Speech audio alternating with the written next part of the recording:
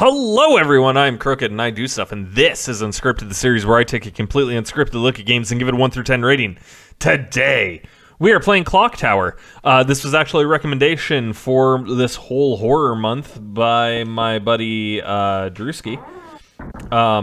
So, a little bit of backstory on this game. It is a Japan-only release.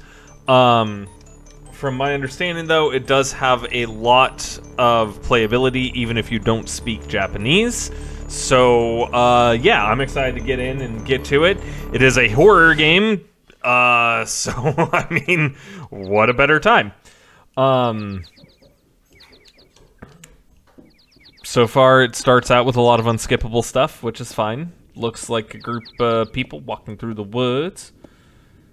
I'm assuming that's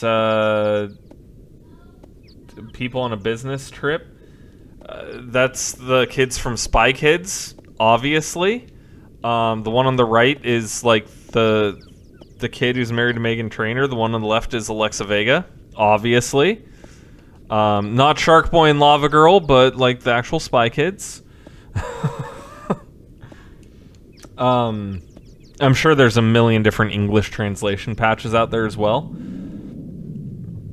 I don't have one, so there's that. So I have no idea what's going on with the story at all. If you speak Japanese, you might. If you can read Japanese, you might. I can read characters here and there, but that doesn't really help me out very much. Okay. So you can pause here. You can't really do much else.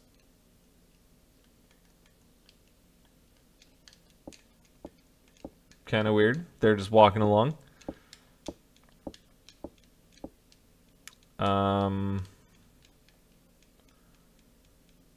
Yeah. So far, I mean, it's only been a couple of minutes, but I can't do anything, and that's kind of driving me nuts.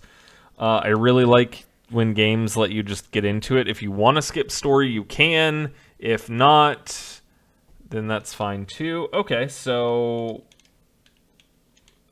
now oh, this is kind of point and clicky, isn't it? Okay, so she said something. Useless for me.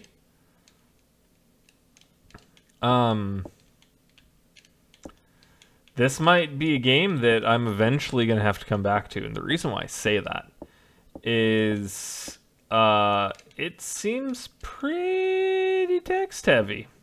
And that's kind of a problem. I mean, I'm sure there's some degree where I could kind of fuddle around and figure out a couple things, but honestly, this seems like a point-and-click adventure, and like you might need to be able to speak the language to do it. Maybe not. We're gonna go through it a little bit. In terms of sound, it kind of nails the creepy vibe by not having music. You can hear footsteps, so that's something. But there's not much else. Wow. This is rough. So, you can change the direction they walk by hitting L and R. Y makes them stop, or X makes them stop moving.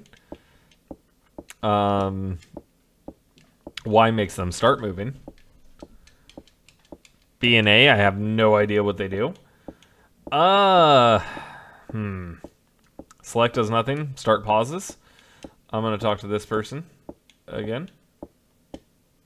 Or I don't believe I talked to this person. Yep. They're going to say some stuffs. Okay.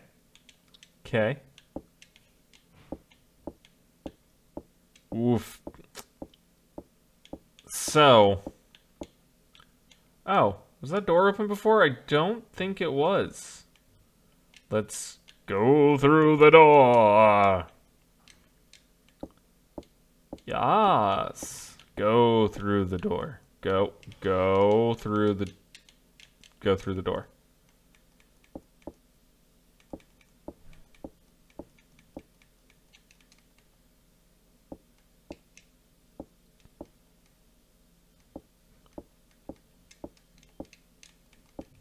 I ran, but I don't know how. And I ran. Oh, I guess you can hit A to run?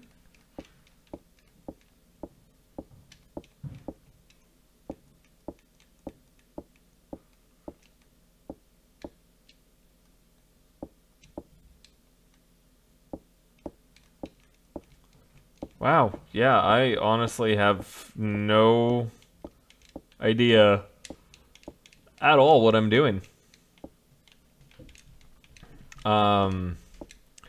This is rough because this game's pretty like known, and I don't think that it's playable without an English patch.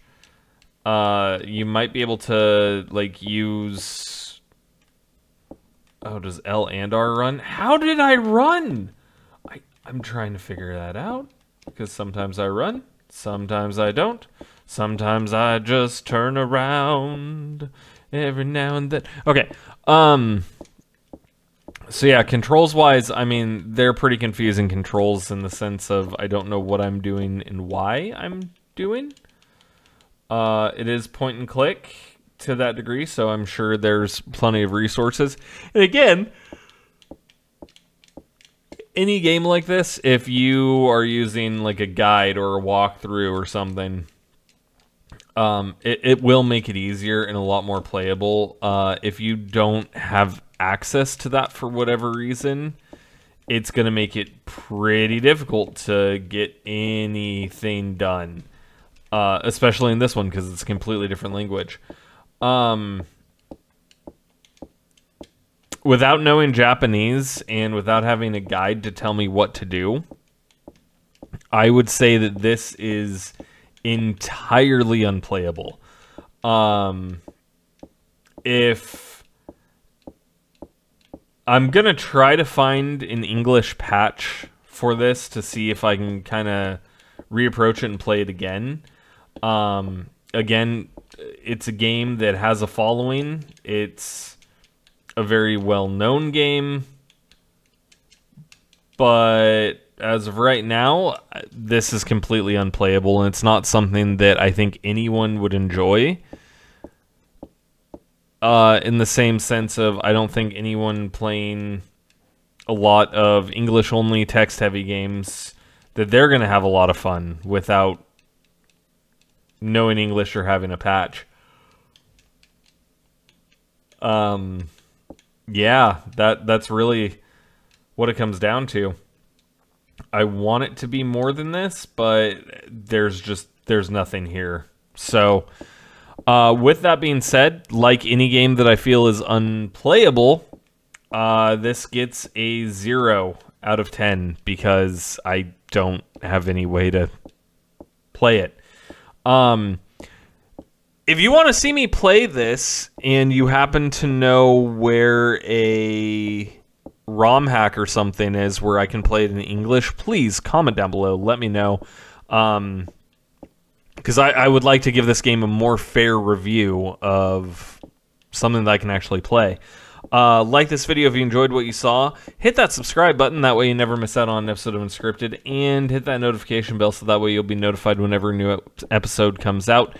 And with all that being said, I do want to thank you for watching Unscripted. And I will see you on the next episode. Bye!